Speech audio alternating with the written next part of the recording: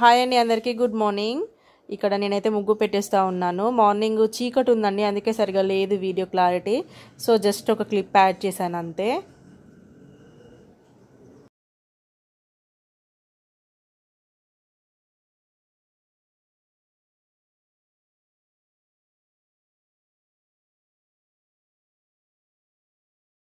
ఇప్పుడైతే బాల్కనీ వైపు ఉన్న గడపకి పసుపు పెట్టేసి ముగ్గు పెట్టేస్తున్నానండి. బియ్య పిండితో వేస్తున్నానండి.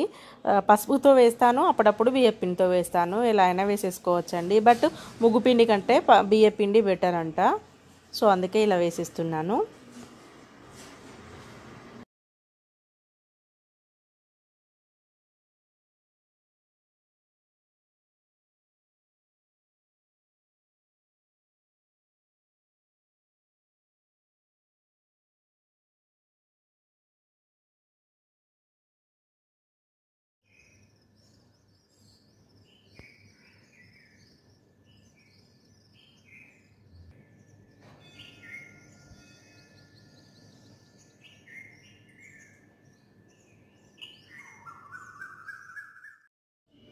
ఇల్లు కూడా ఊడ్చేసుకొని ఇల్లు కడుగుదామనేసి నేను అన్నీ చదువుతూ ఉన్నానండి. పక్కకు పెట్టేస్తూ ఉన్నాను. ఇంకా వాళ్ళు లేవలేదు, హంచు వాళ్ళ డాడీ ఇద్దరు లేవలేదు. వాళ్ళు లేచేసరికి నా వర్క్స్ అన్నీ అయిపోయాయి. తర్వాత వాళ్ళు లేచారు.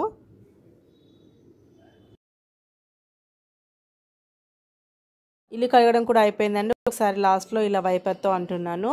ఇంకా ఫ్రెష్ అయ్యి స్నానం చేసి పూజ కూడా అయిన తర్వాత అలా కంటిన్యూ చేసేద్దాం. ఇక్కడైతే ఫ్రెష్ అయిపోయి రెడీ అయ్యామండి. పూజ కూడా అయ్యింది.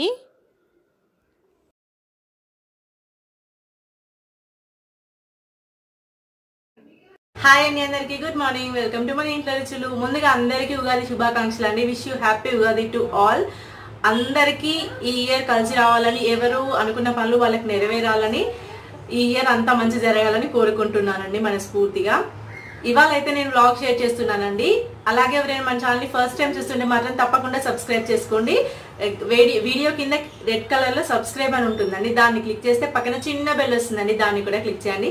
అలా క్లిక్ చేయడం ద్వారా నేనే వీడియో అప్లోడ్ చేసిన ఈజీగా మీ వరకు నోటిఫికేషన్ వస్తుంది. మన ఛానల్లో కుకింగ్, రంగోలీ, ఇంకా వెరైటీ ఆఫ్ వీడియోస్ అన్ని ఫాలో అవ్వచ్చు. సో తప్పకుండా సబ్స్క్రైబ్ చేసుకొని డైలీ ఫాలో అవ్వండి. ఎటువంటి ఛార్జీలు అయితే అస్సలు పడవండి. ఇప్పుడైతే వ్లాగ్ కంటిన్యూ చేసేయండి. నేను ఫస్ట్ అయితే ఇక్కడ ఉగాది పచ్చడి చేస్తున్నానండి. నేను ఆల్రెడీ షేర్ చేశాను కదండి, మార్నింగ్ చేసిన వెంటనే ఫస్ట్ అయితే అప్లోడ్ చేసేసాను కదా. సో నార్మల్గా చూపిస్తున్నాను అంతే.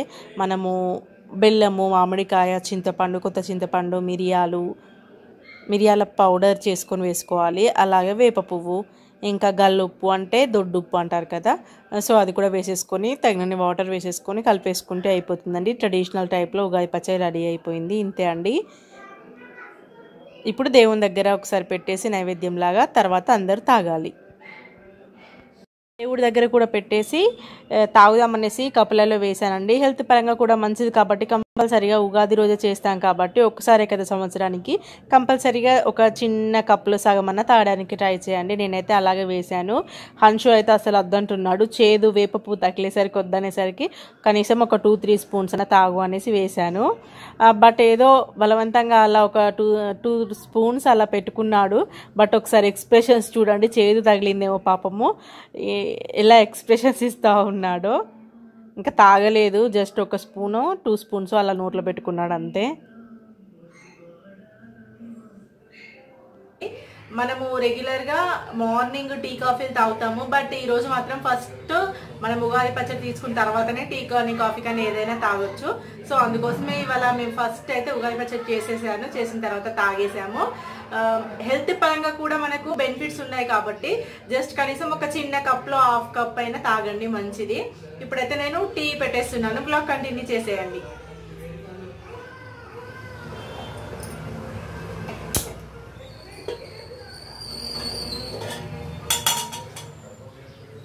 అలాగే బొబ్బట్లు చేయాలి కదండి, బూరెలు. సో వాటి కోసం శనగపప్పు పెట్టేసుకుందాం అనేసి తీసాను, నానబెట్టాను.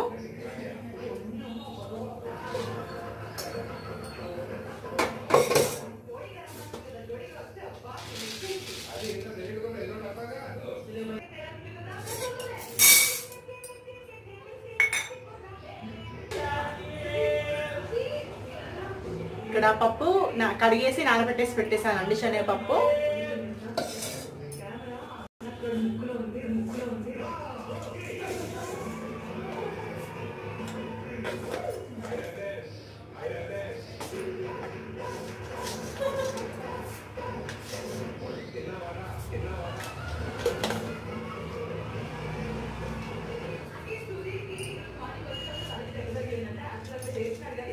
టీ కూడా పెట్టేశానండి. టీ అయితే అయిందండి. టీ తాగేసి వచ్చిన తర్వాత వ్లాగ్ కంటిన్యూ చేద్దాం. ఇక్కడైతే నేను పులిహోర చేస్తూ ఉన్నానండి. నేను రెసిపీ ఎందుకు షేర్ చేయట్లేదంటే అసలు అందులో కావాల్సిన ఇంగ్రీడియంట్స్ అయితే అసలు దొరకలేదండి. జనతా కర్ఫ్యూ ఉంది కదా, అసలు షాప్స్ కూరగాయలు కానీ సరిగ్గా దొరకట్లేదు మాకు ఇక్కడ. ఇంకా కరివేపాకు లేదు, ఎండుమిర్చి లేదు. సో అందుకే రెసిపీ అయితే షేర్ చేయట్లేదండి.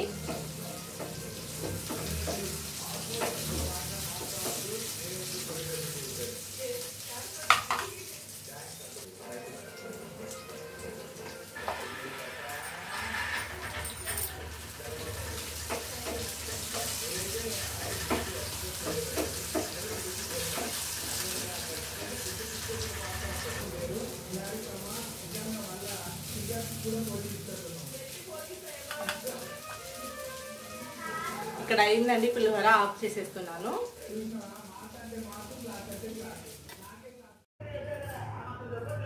ఇక్కడ పప్పు నానిపోయిందండి. ఇంకా కుక్కర్ స్టవ్ ఆన్ చేసేసి పెట్టేస్తాను. పప్పు ఉడికితే ఇంకా బూరెల్ని స్టార్ట్ చేసేస్తాను చేయడము.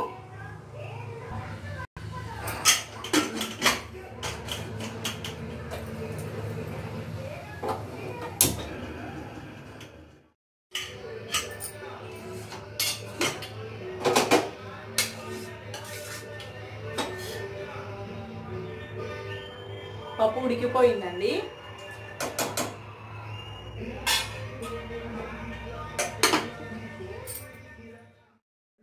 ఇప్పుడు చపాతీ పిండి కలిపెట్టేసుకుందామని నేను ఇక్కడ గోధుమ పిండి తీసేసుకొని కొద్దిగా సాల్ట్ వేసేసి వాటర్ వేసేసి కలిపేసి పెట్టేసుకుంటున్నానండి.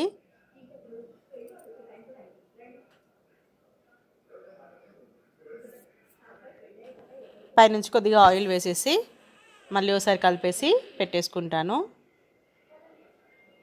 ఇంకా ఇందాక మనకు శనగపప్పు ఉడికిపోయింది కదా, చూపించాను కదండి, అందులోనే బెల్లం వేసి ఒకసారి రుబ్బుతున్నానండి. మిక్సీ పట్టుకోవడం కంటే ఇలా రుబ్బిన బాగానే ఉంటుంది. ఇలా రుబ్బేసుకొని స్టవ్ ఆన్ చేసేసి పెట్టేసుకోవాలి. ఇది మొత్తం దగ్గర పడేదాకా పెట్టేసుకోవాలండి. నెయ్యి కూడా యాడ్ చేసేసుకోవాలి. ఇలాచీ పౌడర్ కూడా యాడ్ చేసేసుకోండి. చూడండి ఇలా ముద్దలాగా అయింది కదా. ఇప్పుడు స్టవ్ ఆఫ్ చేసేసి చల్లారనివ్వాలండి. మళ్ళీ చల్లారిన తర్వాత చిన్న చిన్న ముద్దలా చేసేసుకొని మనం రెడీ చేసేసుకున్న చపాతీలో ఇలా పెట్టేసుకొని చుట్టుకోవాలి. అంతే. ఎక్స్ట్రా పిండి తీసేసి నార్మల్గా చపాతీలా ఒత్తేసుకుంటే అయిపోతుంది. నేను ఆల్రెడీ బూరెల రెసిపీ షేర్ చేశాను కదండి, అందుకే నేను ఎక్కువగా చెప్పట్లేదు, నార్మల్గా జస్ట్ చూపిస్తున్నాను అంతే. ఇంతే అండి. ఇంకొకటి ఇట్లా పెట్టేసుకోవచ్చు. చపాతీలో ఒత్తకున్నా ఫస్ట్ ఇలా పెట్టేసుకున్నా అయిపోతుంది.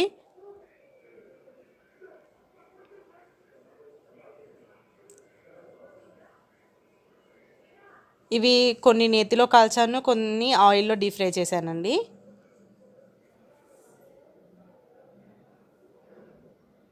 కొద్దిగా నెయ్యి వేసేసుకొని మనం రెడీ చేసుకున్న బొబ్బర్లు వేసేసుకొని పైనుంచి కూడా నెయ్యి వేసేసుకొని ఇలా కాల్చేసుకోవడమే అండి.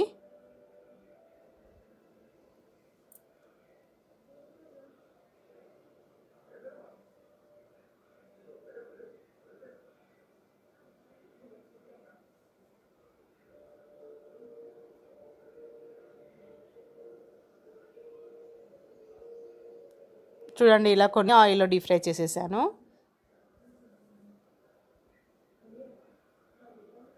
ఇంతే అండి, బూరెలు అయితే రెడీ అయ్యాయి. ఇప్పుడైతే బూరెలు చేయడం కూడా అయిపోయిందండి. ఇంకా వంట చేసేస్తే మొత్తం వర్క్ అయిపోతుంది. సో కిచెన్ నుండి బయటికి వెళ్ళొచ్చి ఇంకా నేను ఇవాళ తోటకూర పప్పు చేద్దాం అనుకుంటున్నాను. చారు కూడా చేద్దాం అనుకుంటున్నాను. కొన్ని వంకాయలు, ములక్కాయలు, బెండకాయలు అట్లా వేసేసి చారు కూడా చేద్దాం అనుకుంటున్నాను. చూసేయండి, మీరైతే వ్లాగ్ కంటిన్యూ చేసేయండి.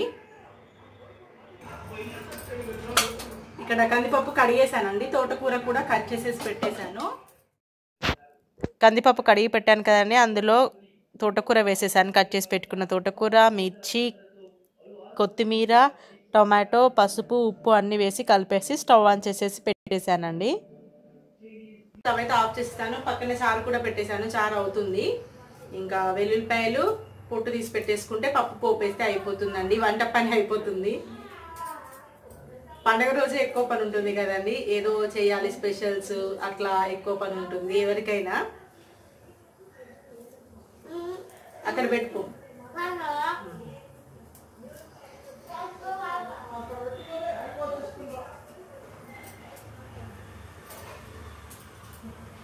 మీరు పండుగ రోజు ఏమేమి స్పెషల్స్ చేస్తారు తప్పకుండా కామెంట్లో షేర్ చేయండి.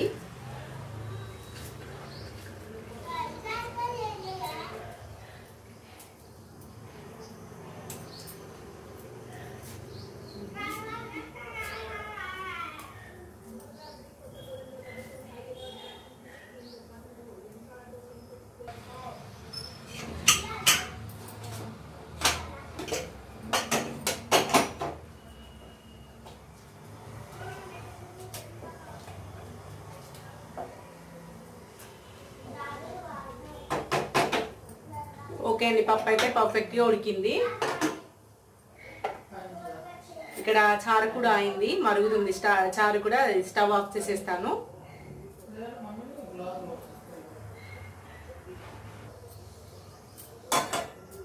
స్టవ్ అయితే ఆఫ్ చేసేస్తున్నాను. అస్సలు కరివేపాకు అయితే అస్సలు దొరకట్లేదండి. ఇంకా ఫస్ట్ టైం అసలు పప్పులో కరివేపాకు లేకుండా చేసేస్తున్నాము పప్పు. అసలు చాలా చాలా దొరకట్లేదు మాకు. మా దగ్గర అయితే కిరాణా షాపులు కూడా బంద్ ఉన్నాయి. కూరగాయల బండి వచ్చేది, బట్ నేను ఒక మిర్చి ఒక్కటే వచ్చింది, మిర్చి తీసుకున్నాం అంతే.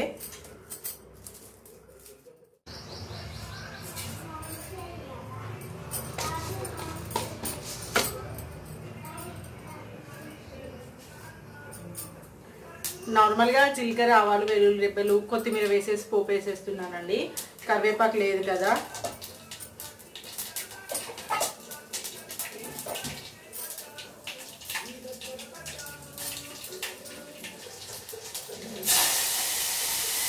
ఎండుమిర్చి కూడా లేదండి అసలు.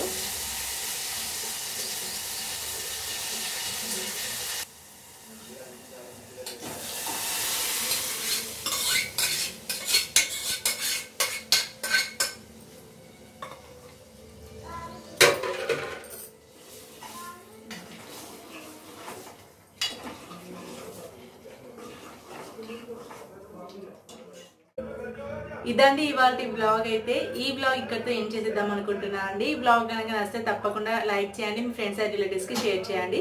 అలాగే మన ఛానల్ సబ్స్క్రైబ్ చేయడం అస్సలు మర్చిపోకండి. Thank you for watching.